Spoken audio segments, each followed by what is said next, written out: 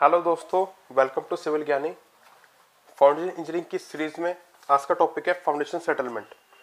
Basically settlement होता क्या है कि स्ट्रक्चर के बेस का वर्टिकल डाउनवर्ड डायरेक्शन में मूवमेंट होना सेटलमेंट होता है। और ये सेटलमेंट डिपेंड करता है सॉइल पे कि सॉइल हमारी कोहेसिव है, कोहेजनलेस है, और उसमें भी डिपेंड करता है टाइप ऑफ फुटिंग पे कि फुटिंग फ्लेक्सिबल है या फिर रिजिड है। ये आज डिस्कस करते हैं। सी foundation settlement, the vertical downward movement of the base of a structure is called settlement, and its effect upon the structure depends on its magnitude, its uniformity, the length of the time over which it takes place, and the nature of the structure itself. It means structure के base का vertical downward direction में movement होना settlement होता है, और structure base का effect settlement का magnitude, settlement की uniformity, कितने टाइम में तक settlement हुआ है और structure कैसी है, इस बात पर डिपेंड करता है। The total settlement of a foundation comprises three parts as follows. S is equals to SE plus SC plus SS. Foundation का टोटल सेटलमेंट तीन पार्ट्स में डिवाइड होता है। SE is equals to immediate और elastic settlement, SC is equals to consolidation settlement, and SS is equals to secondary settlement. Next, depth of settlement lies 1.52 to be below base level of footing. It means settlement की depth footing के base level के नीचे 1.5 to 2 times of width of footing होती है। See, contact pressure and settlement distribution.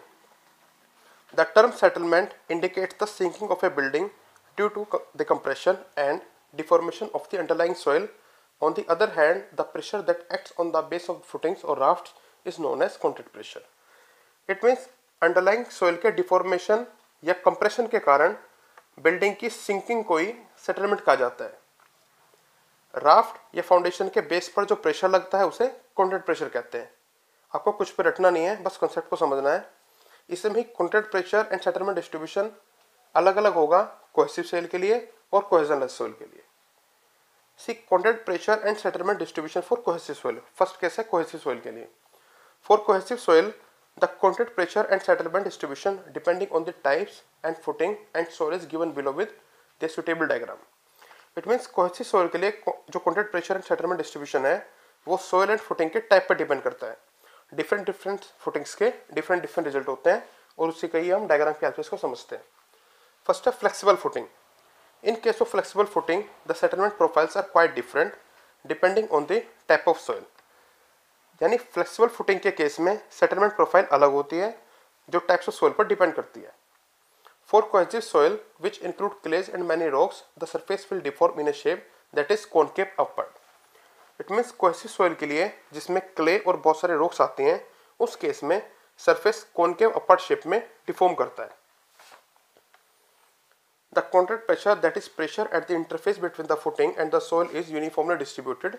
A uniform pressure produce a dish shape pattern of displacement.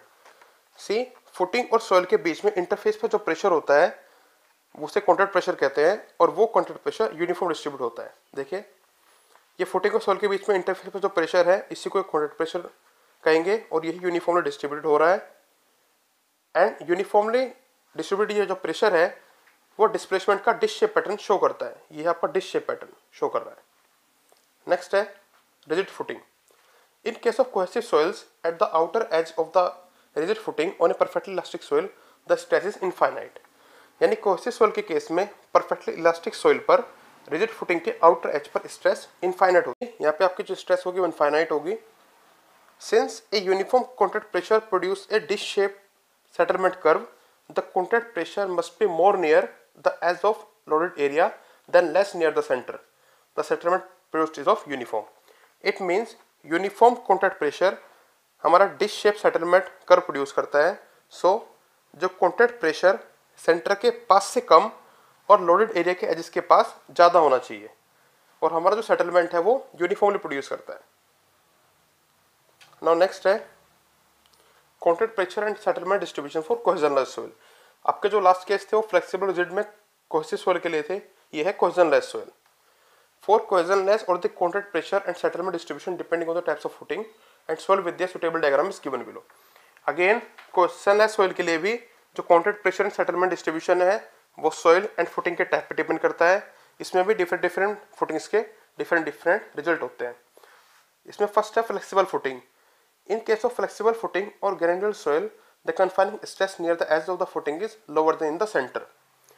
It means flexible footing के case में granular soil पर footing के edges के पास confining stress या फिर overburden pressure centre के कंपैरिजन में कम होते हैं।